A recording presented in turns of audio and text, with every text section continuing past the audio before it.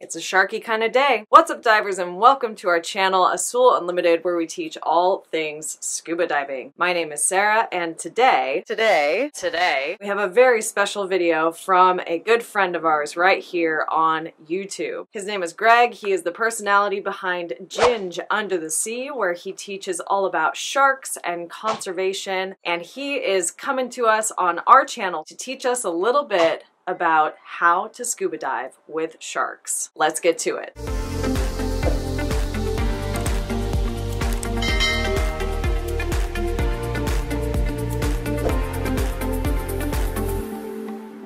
Hi guys, I'm Greg Holder from Ginge Under the Sea. Thank you so much, Sarah, for having me on your channel. So just a little background on me. I'm a freediver and scuba dive instructor, and I've spent the last few years diving in Mozambique and South Africa and working with a shark conservation organization. Now I'm here trying to spread that word online, trying to get as many people interested in sharks as possible and in marine conservation in general, and learning how we can protect the vital ecosystems that are in our oceans. So first of all, when talking about scuba diving with sharks, we need to remember that 99% of all shark species, in fact, don't pose any threat to humans at all. So with over 500 species of shark in the ocean, that means that only about 5 or 6 species actually pose any potential threat. What we really need to consider is what species are we diving with, and if it is likely that it's that 99% that we're diving with, we don't have to worry so much about our own safety, but more about the impact we might have on the shark's safety or the shark's behavior or the environment that the shark is living in. Now, if you are diving with those 5 or 6 potentially dangerous sharks, and that would be great white, tiger, bull, oceanic white tip, and then maybe a few of the larger whaler sharks such as a dusky shark or maybe large black tips or something like that. Now, if you are diving with these species, you still have to remember that in fact the risk on divers is still very, very little. Sharks do not see humans as a potential food source, and in fact sharks generally don't really know what we even are. They haven't evolved with us being in the ocean. Unlike lions have evolved with primates and animals that look like us over millions and millions of years in the savannas of Africa, where sharks have only started seeing this weird two-legged thing with a tank on its back over the last 100 years or so. So generally they just don't know what we are, which is why if they do come closer, they usually come in as a bit more of an investigation to try and work out whether we are a predator or whether we're just some other animal that they don't really care about. Really, what we have to remember is even then, the threat that they pose to us on a dive is very minimal as long as your behavior is appropriate for the dive. Now, the fact is that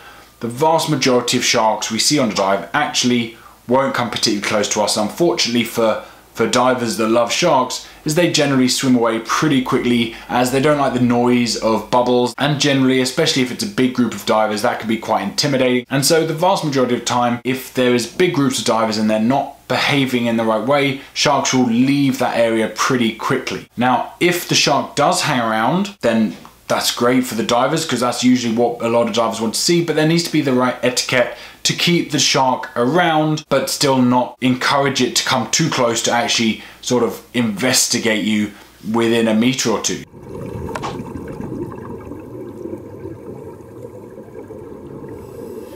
Regardless of the fact whether you're diving with a potentially dangerous large shark or you're diving with any of the other 99% of species of sharks, there still should be some etiquette to follow in order for one, to reduce any sort of risk, even if it's small, of a negative interaction with a shark, but also to reduce any sort of stress or behavior change in the shark, and also to protect the environment. So the first thing we should always remember is do not chase the shark. This is a rule across any wild animal. No wild animal likes to be chased because that will feel like a predation and therefore they're going to go faster.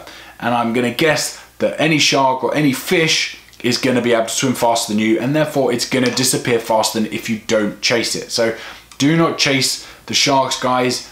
the chances are if you don't chase them, they might come back round in sort of a big circle, which is what they tend to do when they're nice and calm and relaxed, and you'll actually get a few more sightings of this shark, where if you swim after it, that shark is going to be gone into the blue and won't be coming back. The main things you should be thinking about when you are on a dive with a potentially dangerous shark, what you want to be doing is nice, slow, calm movements, not flapping around, because again, these sharks will be hunting larger, injured animals. Generally, if there is an injured animal, they will take advantage of that animal being injured to predate on it. So if we're flapping around, making loads of noise and looking very erratic, we're basically mimicking an injured and dying animal, and therefore sharks are going to want to come in and have a much closer look to check out whether or not you are actually that injured animal. I'm not dead! Yeah, he says he's not dead. Yes, he is. I'm not! Another thing to do is to keep your limbs quite close to your body, as having sort of a rogue hand here or there could look like a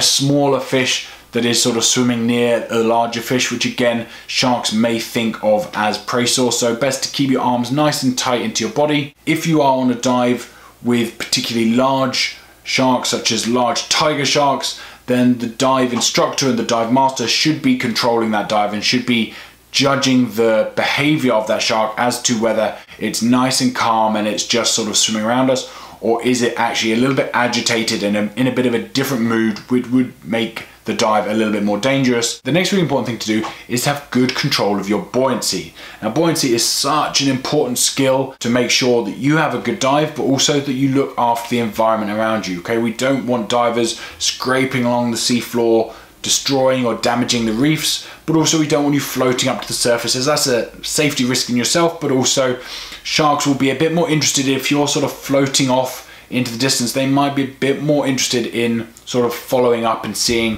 why you're sort of disappearing up to the surface so far. So keep really good buoyancy, ideally keep quite low and quite close to the reef, but definitely off the reef. Sharks are also extremely sensitive to noise. Now, everybody knows that sharks have this incredible sense of smell, and they can smell fish blood from very long distances away. The theory that they will come searching if you cut yourself in the water isn't true. They have no reaction to human blood at all, but if there is fish blood in the water, they have incredible smell to follow that up and find that source.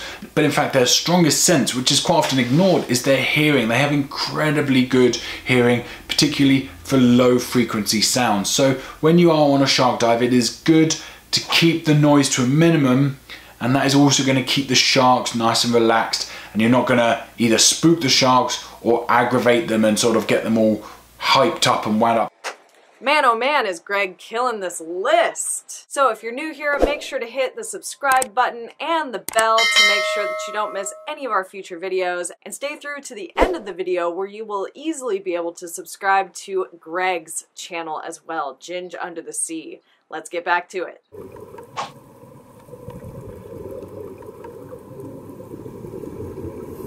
First thing you need to do if you are considering doing a shark dive is finding a good, responsible operator to go with. All right, so not only for your safety, but to know that you are not having a negative impact on that environment and on that shark population. So ways you can know whether a shark diving operator is responsible is, first of all, if they have number limits on their dives. Okay, it's really important. Huge groups of divers shouldn't be allowed. Also, just if they show other ways of being responsible, like being an eco-friendly dive center, not having lots of throwaway plastic and not having lots of waste. And another really good sign of a dive operator being responsible is, do they give you a thorough briefing before you go on a dive, explaining how you should be behaving as a diver? Shark chumming, yeesh, a controversial topic. A lot of people, huge fans, love to shark dive with chum, and then you've got the other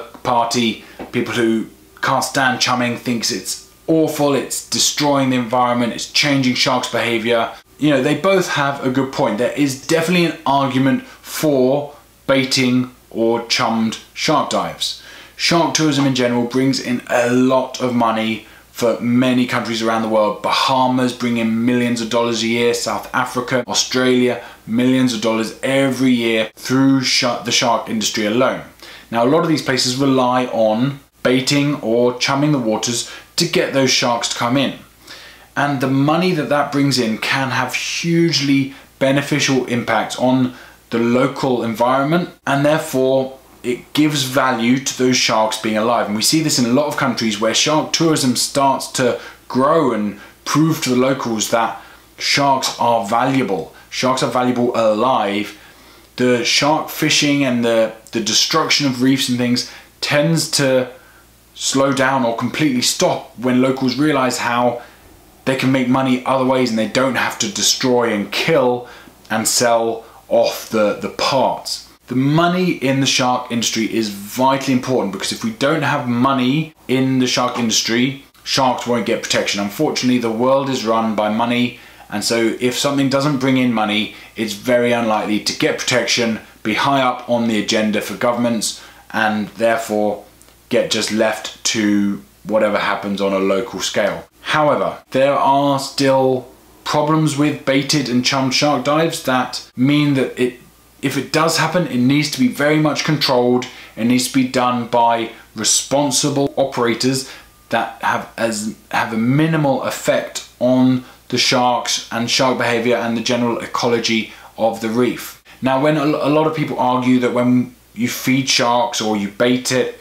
it changes their behavior, and to a degree that will happen, but a really good analogy I like to use when I look at shark baiting and sort of feeding of sharks as to how their behavior changes is, imagine if you're walking down the road with your family to go to a pizza restaurant and you stop off in the local newsagents and you just buy a chocolate bar. That isn't probably going to affect your feeding behavior or eating behaviors when you get to the pizza restaurant. You're still going to order the same amount of food. So that extra feeding didn't make a difference to your behavior. Where if you're walking along the street to the pizza place and you stop off at a Chinese takeaway and you get a whole Chinese takeaway, then obviously that is going to change your behavior once you get to the pizza place. Please, don't take the steam tray. 'Tis no man, 'tis a remorseless eating machine. What we need to understand is that a small amount of feeding is not going to change the shark's behavior. As long as it's not so much that they can rely on it, then it's not going to make a significant difference to their behavior. They're still going to be hunting a number of different species of fish, and therefore they're still going to have that impact that they have on the ecosystem, which is that top predatory role where they remove ill species and they stop any species overpopulating, and all those keystone species roles that they provide to ecosystems. So what you need to do if you are considering doing a baited or chummed shark dive is find out a little bit more about the operator, check if they have sort of a time schedule and a limit for how much they feed the sharks each day. See if they change locations so that the sharks don't get used to the same place where they get fed every day, so it keeps it a bit more random. And just check that they are using science and they are keeping up to date with current recommendations and guidelines and laws to ensure that there is as minimal impact on the health of the sharks and the ecosystem, while also successfully bringing money into the area and into the industry of shark tourism, so that we can continue pushing to protect sharks globally.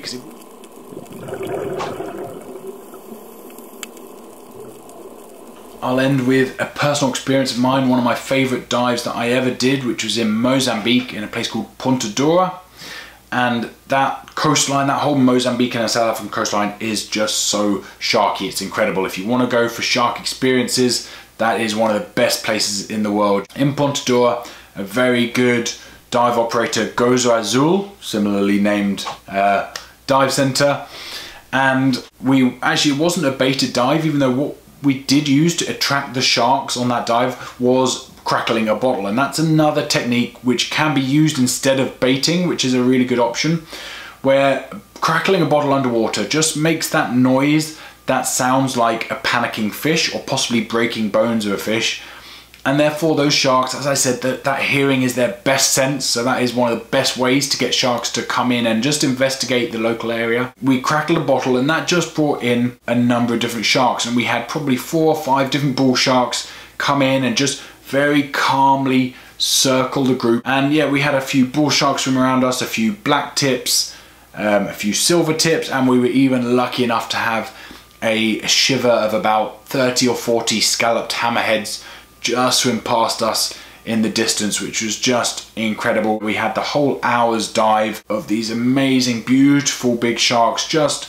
swimming around really nice and relaxed with us. Because there was no chum or bait in the water, it keeps their effort level a bit lower because they've just heard something in the distance that may be food, but they're not really triggered up or firing to really scavenge or to hunt. So that's why they come in and they're nice and calm, where when there is that smell of fish in the water from chumming or baiting, that can definitely sort of up their tempo a little bit, which can obviously change the type of dive you're on. So this one was an incredibly calm and beautiful dive, and I would recommend everyone to go on a shark dive if you ever get the chance. I hope you really enjoyed today, guys. Thank you so much, Sarah, for having me on your channel. I really hope everyone has learned something new, and I look forward to seeing you on my channel soon. Don't forget to follow me at Ginge Under the Sea on Instagram, Facebook, and obviously my YouTube channel, where you can learn a lot more about marine conservation in general, but also learn loads of detailed stuff about sharks. Everything you want to know about sharks is probably on that channel. All right, I want to give a big ol' thank you and shout out to Greg from Ginge Under the Sea. That was a very, very helpful list of diver etiquette and shark conservation awareness. As always, if you like this video, give it a big ol' thumbs up and comment below if you have any questions about shark conservation, about diving with sharks, and make sure that you subscribe to our channel for more helpful, informative content like this. Also, if you really enjoyed Greg, make sure that you go to his channel, subscribe, watch some of his videos, and leave a comment there telling him that you came from us, okay? Give him a little bit of love. Let's just let this scuba diving community grow and support one another, especially when it comes to these topics of conservation, because we have a lot of work to do. As always, you guys, we have our merch available on our website, so you can get yourself a cool shark sweatshirt and support our small business as we come to the end of this interesting year, 2020. Yeah. Also, if you're not following us on Facebook or Instagram, make sure you do that, because we're sharing content over there that is informative, educational, and fun. So we'd love to see you there. Thanks for watching. We'll see you next time.